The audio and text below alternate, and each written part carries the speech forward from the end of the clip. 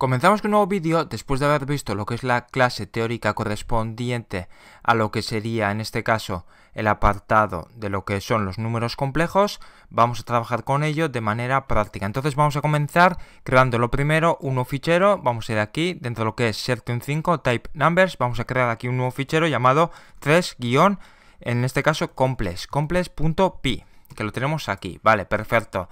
Vamos a copiar esto que tenemos aquí para ir un poco más rápido. Copiamos, vamos a ir aquí y vamos a pegar. Vale, voy a quitar todo el contenido que tenemos aquí, lo quitamos y ahora vamos a ver. Tenemos que tener en cuenta positivo o negativo lo que es la parte real e imaginaria. Vale, dejamos así. Bueno, vamos a añadir esto que tenemos aquí. Tenemos dos partes. Vamos a poner aquí, tenemos dos partes. Dejamos así, tenemos dos partes, vamos a poner real e imaginaria. Así ya tenemos esta información, dejamos así, positivo o negativo, en este caso con decimales o sin decimales, podemos dejarlo así, ponemos sin decimales, ilimitado, podemos mostrar con guión bajo para leer mejor los miles, podemos trabajar con números científicos.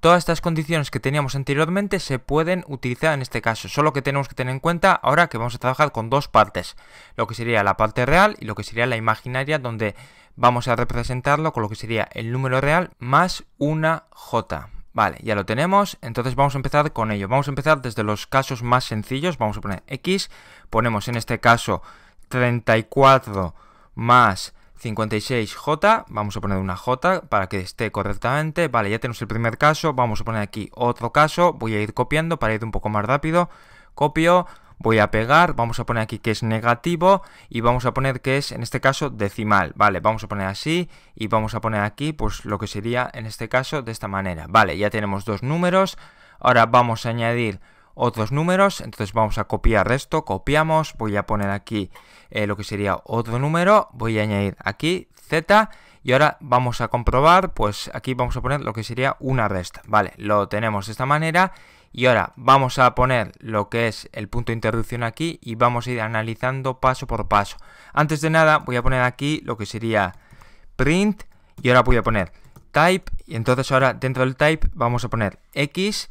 Vamos a hacer lo mismo con lo que es y con Z. Así ya tenemos lo que sería en este caso para poder comprobar el tipo de dato de cada uno de los valores que tenemos aquí. Vale, así ya vemos que son complejos.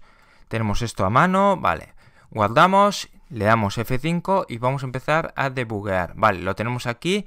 Vamos a ir a lo que es el apartado del debug. Y aquí ya lo tenemos. Vale, le damos a siguiente. Ahora aparecerá aquí X, 34 más 56J. Como veis, aquí tenemos lo que es la parte real y lo que es la parte imaginaria. Le damos a siguiente y aquí aparece lo que es la parte real y lo que es la parte imaginaria. Perfecto, ya veis que está cogiendo la forma de un número de tipo complejo. Le añade los paréntesis para que ya quede todo bien añadido. Le damos a siguiente y aquí aparecerá el siguiente número complejo. Vale, si le damos a siguiente y vamos a ir aquí abajo, vamos a ir a este apartado, hemos dado a lo que es el primer print. Aquí ya veis class complex. Si hacemos de nuevo, class complex. Si hacemos de nuevo, class complex. Y como veis, llegaremos a lo que es el final del programa. Y aquí ya veis que tenemos los tres valores que hemos utilizado son de tipo complejo. Vale, ahora vamos a hacer lo mismo pero con lo que sería ya la parte real y la parte imaginaria. Vamos a extraer lo que son los valores. Vamos a coger aquí y voy a poner en este caso print y ahora voy a poner lo que sería real y ahora voy a poner real, en este caso dos puntos.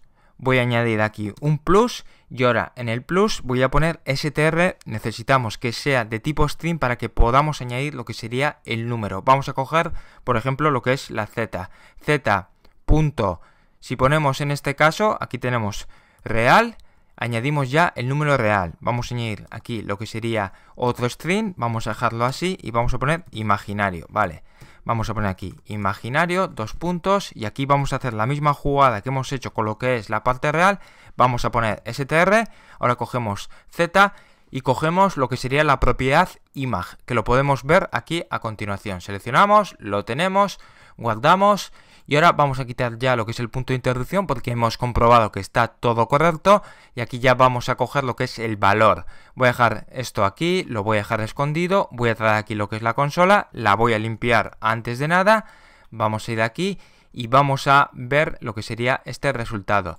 Tendremos aquí lo que es class complex, class complex, class complex y lo que sería real imaginario y lo que sería final de programa. Ahora cuando ejecutemos lo que es el botón para ejecutar este programa, con lo que sería en este caso este icono que tenemos aquí, ejecutamos para iniciar lo que sería en el terminal el fichero de Python, lo ejecutamos y aquí ya vemos lo que sería class complex, complex y complex. Tenemos aquí lo que son las tres primeras líneas que hemos visto anteriormente.